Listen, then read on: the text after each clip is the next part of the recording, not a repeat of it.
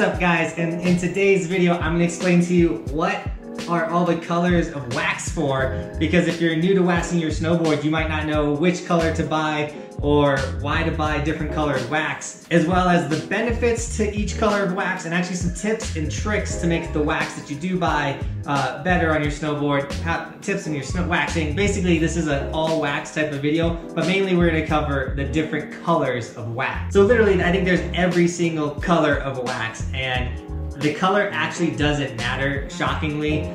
Just so you know, the color represents a different type of wax in each brand. I personally use Pearl Wax, which is today's sponsor and my sponsor. They hooked up all this wax so I could do this video for you guys and explain the different types of wax that you need. So even though the Pearl Wax that's blue might be for cold weather, blue for a different company could be a warm weather wax. Each company will explain the color of wax and what temperature it's meant for on their packaging, like Pearl does on their consumer packaging right here on the side. So we'll start with the type of wax you'll probably use the most, and that's gonna be the purple bar right here. Purple is all temperature wax. You can use it for 10 to 30 degrees. So that's gonna be like your mid-season. The one you use the most is the purple wax. The other one that you'll use super often is your cold weather wax. That's gonna be the blue one. That one is for 5 to 20 degree weather. That is definitely for like your late December, early January, those cold months out of the year. But if you're having a super duper cold day out on the mountain, you can always throw on the green wax. That's what's in this one right here. The green bar wax is for 5 to negative 10 degree weather days, so those really cold ones. And I don't have a big bar of it because I don't really ride that cold of weather often, so you could get by with one of these small little bars. Big tip for the green bar, if you do use it, you're gonna wanna rub some black graphite wax on top of that or mix it in when you wax. Graphite wax, which is black, is meant for either super duper dry snow, which is when it's really cold, the snow is really dry, so that's gonna help out a bunch. Or you can use the graphite wax with the warm weather wax. So warm weather wax is for 20 to 35 degree days slash going into this spring season, which we're in now, when you're in the 40s, 50 degree days. The warm weather wax is really gonna help you out. And what the graphite does with the warm weather wax when you're in this super late season is it helps repel all the dirt, all the rocks, all the grimy stuff that you find late season. So you wanna mix your yellow and black wax, and that's what we're gonna do today. Mixing wax is actually a really important thing you can do. So currently, or what I was doing towards the end of the season was I was mixing yellow and purple wax. Mid-season, if it's not too cold, I'll mix purple and blue wax.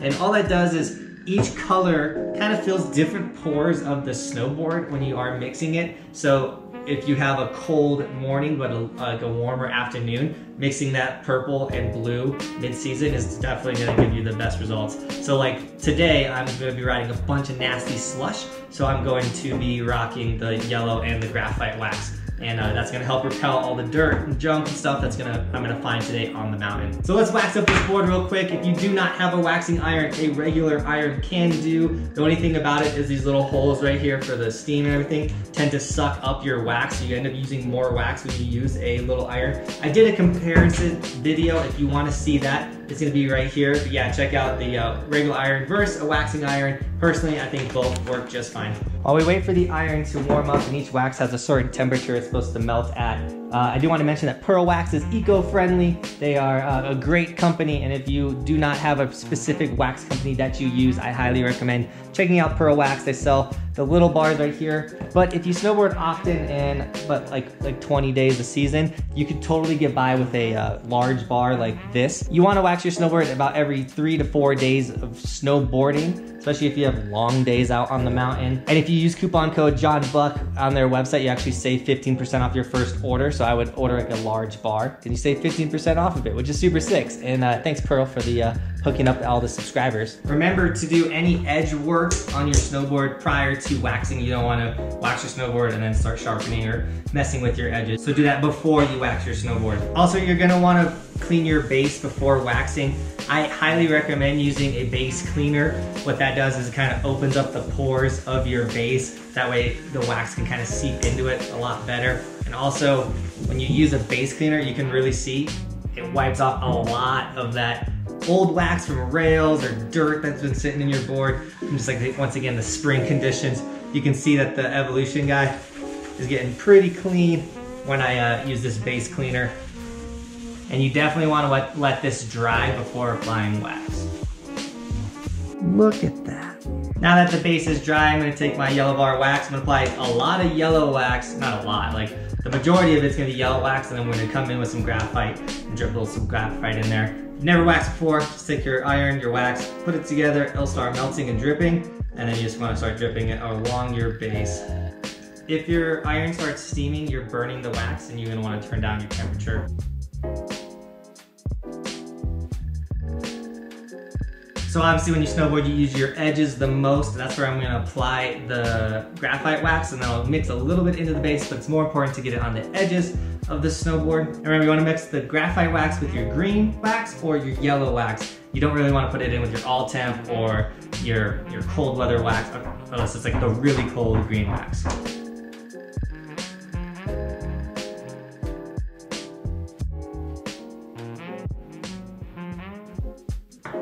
And while we're waxing in, just remember circle motions, really try and get it in towards the edge of your snowboard, because that's once again what you ride the most. And remember, this is just the way I tune up my snowboard. There are hundreds of ways. There's probably more professional ways to do it, but at home, if you do it like this, it's gonna get the job done for you. So I hope you guys did enjoy this video. I hope it did help you. And now when you need to go get wax, you know which wax to get. And remember, pearl wax is the wax I use. I think it's the fastest, easiest to scrape, easiest to apply wax in the game. So if you want to get any of that, linked in the description is all their information. Remember, use code JOHNBUCK and you'll save 15% off your first purchase.